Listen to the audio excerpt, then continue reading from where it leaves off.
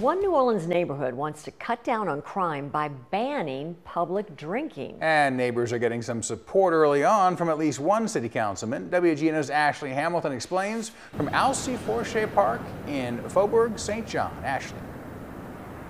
Susie Kurt, this comes after residents say they have to constantly deal with day drinkers, people leaving trash, or even exposing themselves daily. With the possibility of a temporary prohibition on alcohol, the possibility is that they could get a better quality of life.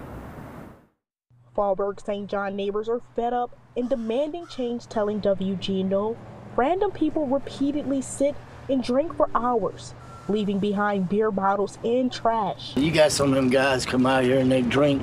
I watch them get stupid out here and I get away from it. Neighborhood Association President Andy Ryan explains it's not a homeless problem, but visitors of the park have created a quality of life issue. A group of individuals that drink from 7 to 7 or 7 to 10 all day, usually get in an altercation with each other. They defecate, urinate out in the park all day. And they aren't just drinking. They've cut our water pipes, they've cut our electrical boxes. The neighborhood association has spent good money to keep the park, upkeep.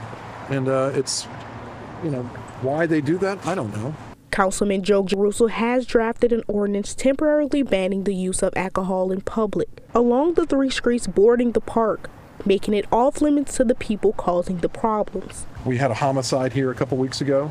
2 of the regulars had been drinking all day and, gotten an altercation, and, one of them, beat the other one to death. And, a couple years ago we had a stabbing. If passed, the ban could be lifted for special events like the annual Bastille Bay celebration in the neighborhood.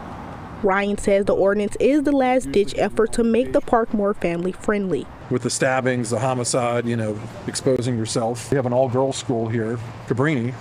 So if, girls are walking through, if a gentleman is exposing himself, or a lady, for that matter, that's something we need to resolve. But I think the ordinance is on the agenda. If it approves, it will then move on to the mayor on whether or not it passes. Susie Kurt. An interesting idea. Thanks, Ashley.